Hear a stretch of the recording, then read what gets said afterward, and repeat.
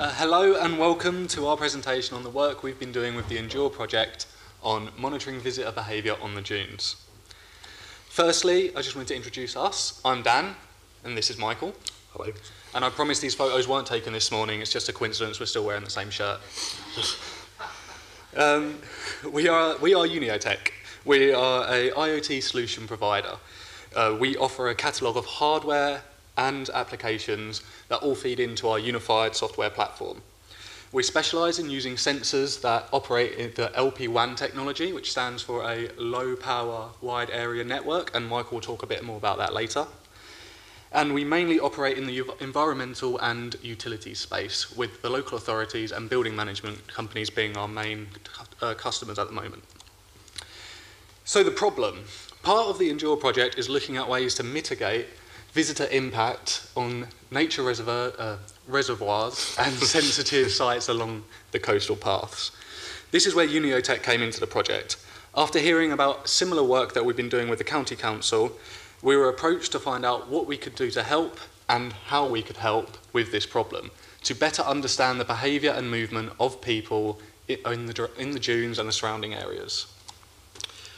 So as Dan's mentioned, one of the objectives for the project was to understand the movement of visitors, and it's really important that we understood that before any interventions took place. So we wanted to install sensors before new fences or signage were installed, and help us understand how people were using the space, which paths they were using, whether they were straying off the designated paths.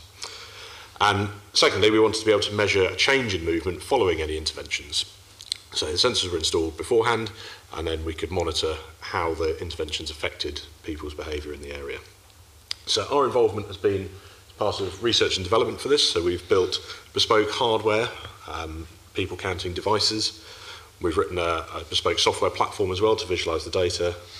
We've assisted Norfolk County Council in deploying a LoRaWAN network, which the sensors are intended to connect to. And we've maintained regular site visits, checking up on devices and collecting data regularly. So the locations we were covering, the maps probably aren't very clear on the screen, but they're Horsey Gap and Winsterton. Both sites we're looking to capture visitors as they leave the car park area, and we want to understand whether they follow the designated paths or if they stray off into different areas across the dunes. So I mentioned the network, the LoRaWAN network. Norfolk County Council are in the process of rolling out a county-wide network which would support sensors like these people counters. LoRaWAN devices are typically battery powered, so they have battery lifetime measured in years normally rather than days, which is great. You can get really long range from them as well, so you can deploy a gateway for the network in a building and you might get about 500 metres range around that. But if you've got one deployed conveniently on top of County Hall in Norwich, you can get 20 or 30 kilometres range on a good day with those. So the data we get from these is really small packets, so you're not going to be getting CCTV footage or audio recordings. It's really small bits of data like counts of people, temperature readings, GPS data from assets that you've got out in the field. So as part of our hardware R&D, we tested a variety of sensor options. So we tried some radar devices, infrared beam break sensors that have a transmitter on one side of the path and a receiver on the other. If you walk through the gap, you trigger that. And PIR sensors, which measure motion and heat. They're similar to the burglar alarm sensors you might have at home. So we followed an iterative design and testing process. We built several variations of the hardware, each time taking the developments forward into the next version. It's really important for the location that we had a weather and vandal resistant enclosure. The conditions on the dunes are pretty harsh. Electronics are not generally keen on being left either in the sun or in the rain or in the wind, and visitors have a tendency to try and remove devices which are placed in their view. And with any bespoke hardware product, you have to create a bespoke firmware to support it as well. So this is the really low-level software that runs on the device, and that helps us to interpret the output from the particular sensor that we're using, and then log that data in a way that's useful to us and transmit it back over the LoRaWAN network. In parallel to the hardware development, we also had software research and development, with the first obstacle being, what is the data going to look like?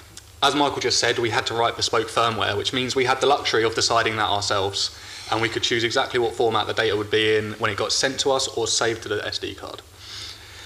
We then had a number of meetings with our Endure project point of contact and our design team to figure out what is the best way to display the data. Who will need to access the data, and what does that look like for them? But from UNIOTEC's point of view, the main thing I wanted to know was what makes this a complete solution. Sometimes it's very helpful just having data on a screen, but you want to be able to see a visual representation of that data, what it really means at a glance, to be able to call this a complete solution. So the first phase of our development process was to build a prototype of the hardware. You can see on the picture there, it's not a particularly pretty looking device, but it allowed us to quickly test the sensor technology, get it out and see how it worked. So this particular device has a PIR sensor, and it's basically a data logger. So every time that sensor is activated, it logs the time of the activation to a file on an SD card. And that allowed us to then review those logs and use that data to inform the development of the algorithms for the firmware that would be on the future devices, to allow us to remove duplicate entries and periods where somebody stands in front of the sensor. You don't want it to record 100 times for that. So that was a really important part of the development process. So second phase was packaging that product up into something that we could deploy out on the dunes. So we've got our waterproof enclosure, it's IP67 rated, and can be nicely hidden away on the back of a sign where members of the public aren't going to be immediately drawn to it. At this point, it's still a data logging device. There's no network connectivity in this one. So we're visiting monthly to check on the status of the device, make sure it's still working, hasn't been vandalized, and collect the data. And that data goes into the first iteration of our online dashboard, which you can see a screenshot of there. This was quite a basic one, just showed a few graphs and gave the opportunity for the project team to download the data for other processing. And then the third phase, we were combining the learnings from our previous efforts. So we came up with a completely new hardware design that had the best features and some improvements. So you can see a picture of the board in manufacturing there. So key features here, we added bidirectional counting. So the first sensor just had a single PIR sensor. This one has two, so it can tell the direction that people are passing the device. We added a much larger battery capacity. So we found that in high footfall areas, the smaller battery didn't last as long as we would like. And we added the LoRaWAN connectivity. So these devices have a radio module inside them that allows them to report back their data every hour. We also switched to a new, more robust enclosure. So the plastic box there is easier for maintenance. It's got stainless steel screws that don't rust, much better quality for a salty, harsh environment. And the key feature here was we've integrated it into the UNIOTEC hub, so you've got a much better range of data visualization options. So the UNIOTEC hub is our in-house platform that unifies all of our applications together. It allows all of our LoRaWAN devices, either online or offline, to have their data be uploaded or shared to. It allows for you to query, represent, share, and view your data however you like to across all the widgets that we've enabled. For the Endure project, we have made bespoke widgets, and the most beautiful one is the directional map right there. Alex was quite influential in this one. It was his idea to have the data represented this way. And as you can see, for every activation, left or right, it shows you in an arrow which way is the biggest, in colours as well, and it also live updates when new data comes in. So it is a real-time representation of who is walking what way, where the sensors are kept. So this leads to findings.